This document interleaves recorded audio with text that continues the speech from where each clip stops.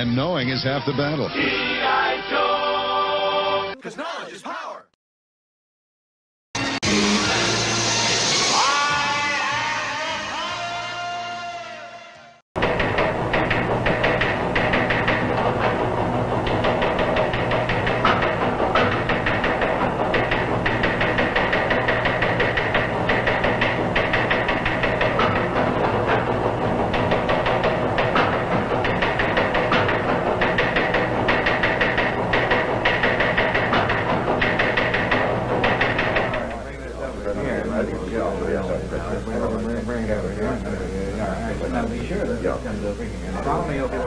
Well, move that over there. Why don't you You got the level on that, Joe? Hey, how's this video coming through? Are the lights hot enough? Don't forget the dolly and close. All right, be sure and stay clear of number 2 camera, and all set. Stand by.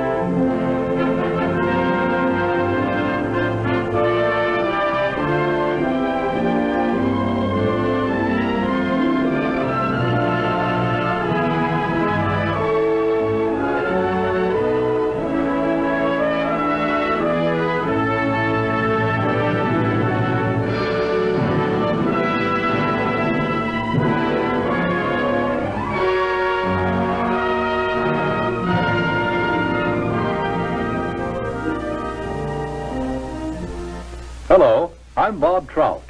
I've got a story here that I think is big, really big, because it's bound to have a terrific impact on business. I'm talking about a new market, a big new market, millions upon millions of new prospects with $15 billion to spend. That's right, I said $15 billion. That's a lot of money, isn't it? The surprising thing is that it's a fresh market, still full of opportunities. It grew up so fast, got so big in a hurry, that few of us realize its scope. Now, these days, nobody's likely to pass up chances to sell. And yet right here in our own front yard, there's a neglected market. There's money waiting to be spent. To get the story of this market, to be able to tell you the secret of selling the Negro, we did a lot of digging. We talked to leading businessmen, to customers, and to salesmen. We went to Washington, D.C. We set up cameras and other key points around the nation. And out of this all, there emerged a story, the story of a new market.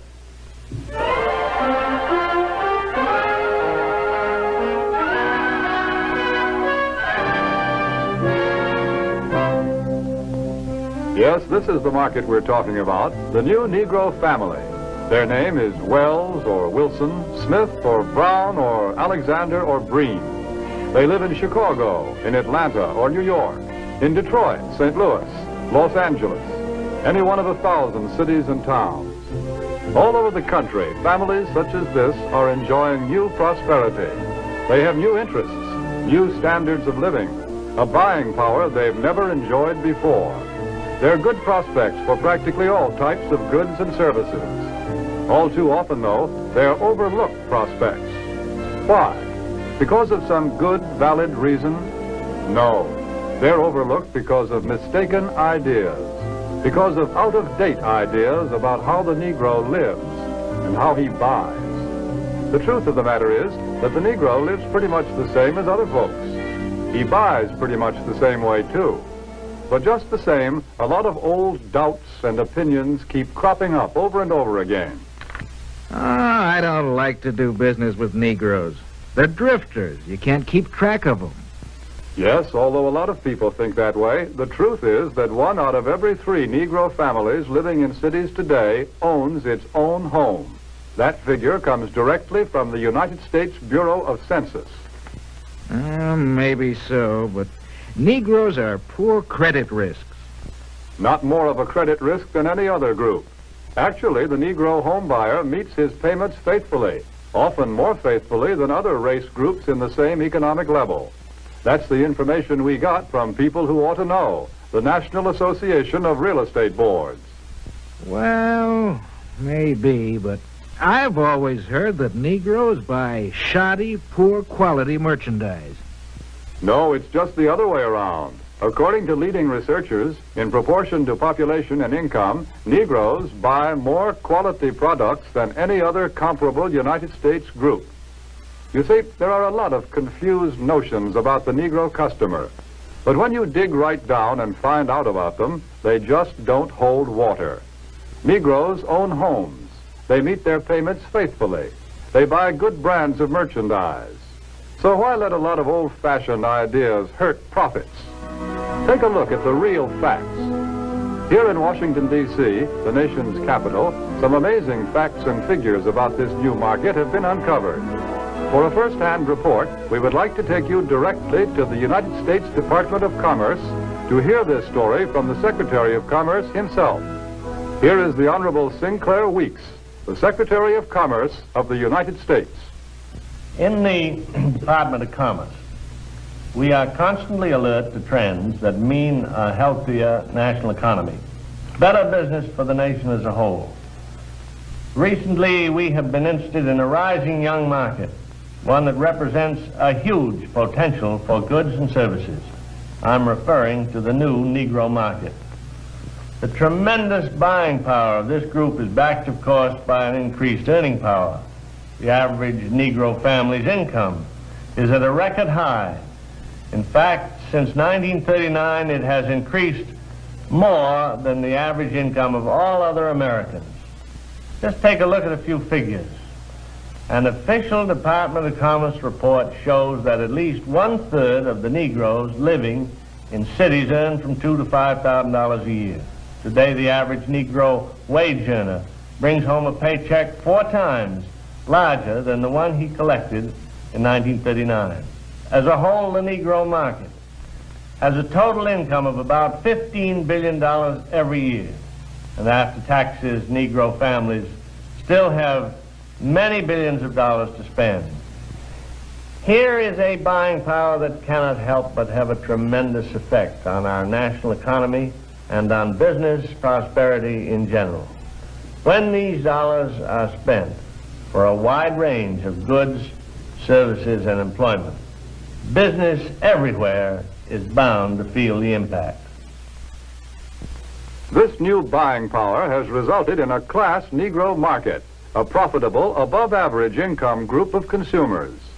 For example, the nation's largest newspaper and magazine research organization, Daniel Starch and Staff, reports these significant figures. More than 51% of the readers of Ebony magazine have a record player in their homes. Almost 64% own a television set. And almost 78% enjoy the convenience of an electric refrigerator. It is also a fact, and this is from the magazine The Food Field Reporter, that Negroes spend almost $3 billion a year for food alone. Per capita, they buy more cosmetics, drugs, and toiletries than anyone else in the country. And their children are better educated, too, because since 1930, enrollment in Negro colleges is up 2,500%. But really, to recognize the importance of this class Negro market, we must realize that something has been happening economically in our country. People are on the move. The population is shifting. The makeup of metropolitan populations today is different than it was just a few short years ago. To give you a better idea of what we mean, we set up several cameras, candid cameras, in a number of shopping locations. Take a look at these shoppers.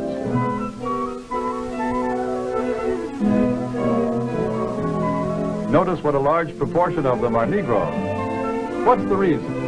It's simply this. Negro families are moving into the cities where there are more job opportunities. Here they find occupations with more prestige and security, jobs that pay more money. As a result, Negro families today often make up the largest part of Central City consumer prospects. A shoe store in Chicago's Loop, for example, reports that more than 50% of its customers are Negroes. In another case, a drugstore located at a transfer point in a non-Negro neighborhood finds that its Negro customers total 25%. The trend is plain. The new Negro families today are moving into more populated areas, to the cities, where there are more stores, more buying opportunities. Since 1940, in San Francisco alone, the Negro market has increased by 89%. In Chicago, by 81%. Houston, Texas, 45%. Philadelphia, 50%. The impact of this new buying force is so tremendous that actually in 14 major United States markets, a product cannot be number one without Negro support. A product must have the backing of this big new buying power to be a leader in the field. What do you have to sell? Chewing gum or cars? Toothpaste or transportation? Whatever it is, here are millions of prospects. And these prospects are everywhere. Negro customers can no longer be pigeonholed. They cannot be classified as prospects who trade only in certain stores, certain neighborhoods. Today, Negroes shop downtown. They shop in supermarkets. They shop in small neighborhood stores. They'll buy from anyone who wants to sell to them. But we all know that before you can sell to customers, you've got to get to know them. You must understand something about them. What do the Negro customers buy? Why do they buy? How do you sell to them? Let's find out. Let's hear the opinion of men who have spent a lifetime studying the buying habits of customers the world over. Here is what sales psychologists have to say about selling to the Negro. The secret of selling to the Negro is expressed in one word. That word is recognition.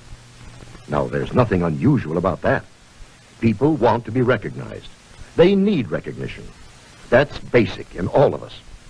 But perhaps because he's had so little of it, the Negro needs even more. He needs to feel important and appreciated. This need is a very real and important one.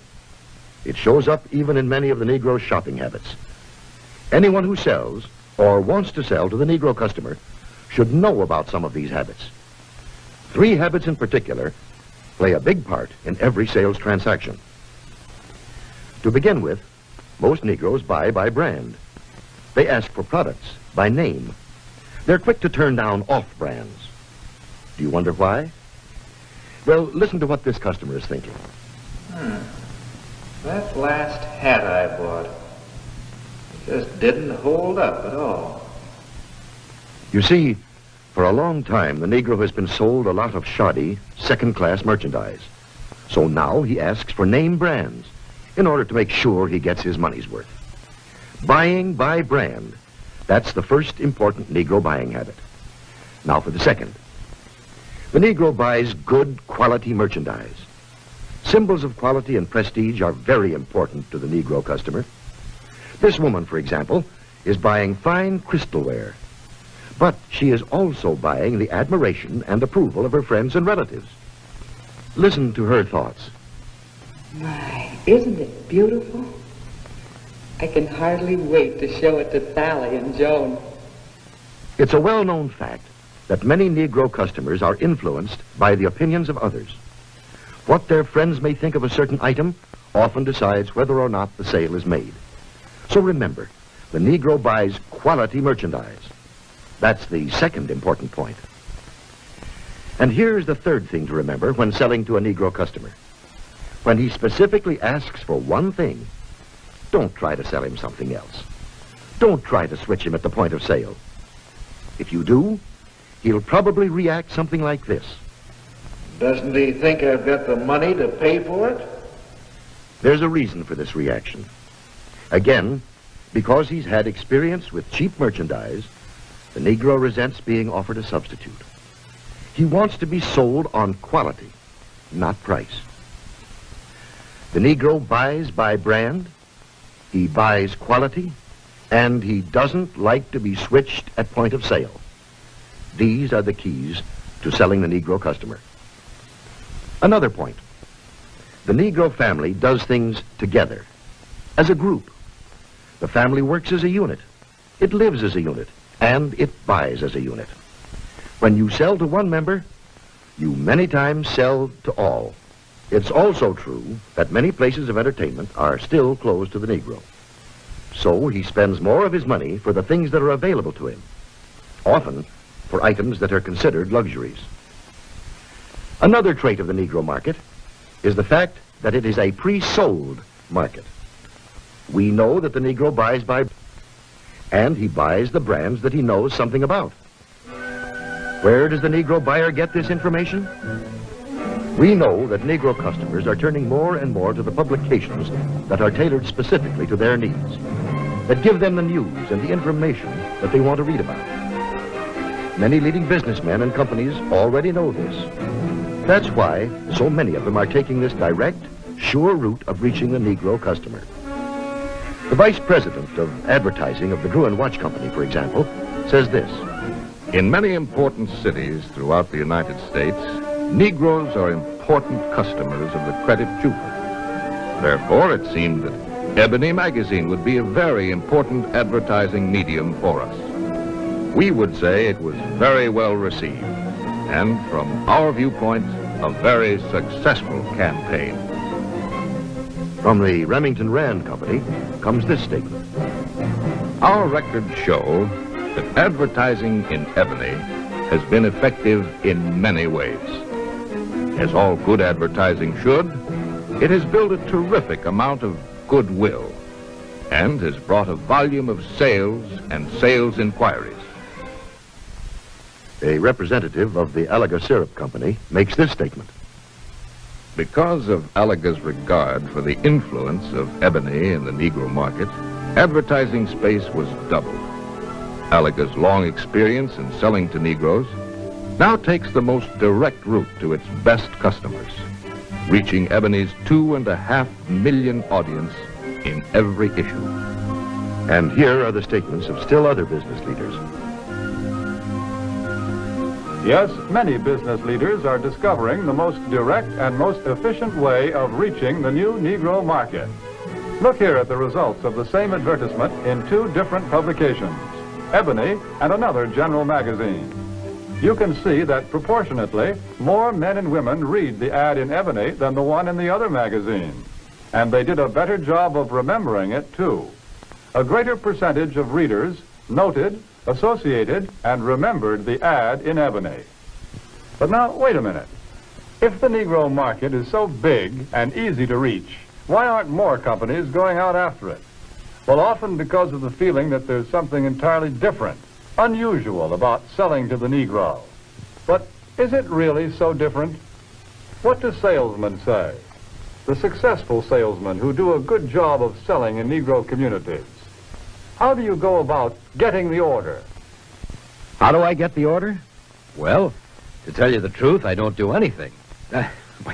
Anything different, that is.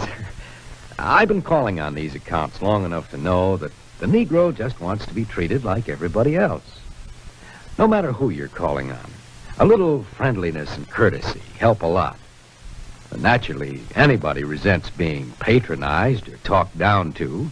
So I usually call a man Mr. Brown, Mr. Smith, or Mr. whatever his name is, until he tells me to call him by his first name. And of course, I always stick to business. I stay away from talk about race or religion or politics. That goes for talk about Negro celebrities, too.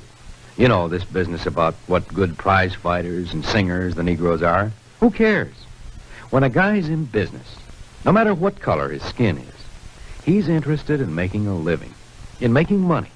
That's uppermost in his mind. I guess maybe what I'm saying is that I try to help any way I can. Sometimes with displays or ad materials, or an idea once in a while. The important thing is that if it helps push sales for the dealer, it helps push them for me, too. Handle the Negro account just like any of your others. Don't patronize. Stick to business. Get interested in the account. Pitch in and help any way you can. Sounds like pretty good sales advice. That's the secret of selling the Negro. Well, how about it? What do you think of this new market? It can open new outlets for you and for everybody who sells goods or services. It's still possible to get in on the ground floor when this market is just beginning to grow and to expand. The facts and the figures that we see here are just a small sample of what they promise to be next year and the years after that. Yes, here are men and women with money to spend, and they spend it for exactly the same things as you and I and everyone else. They buy almost every type of product and service that you have to offer, and they can be reached like everyone else through publications that appeal to their interests and desires, that deliver the kind of loyal readership that can be proved both in surveys and in down-to-earth sales. Here is a ready-made market waiting to be asked to buy.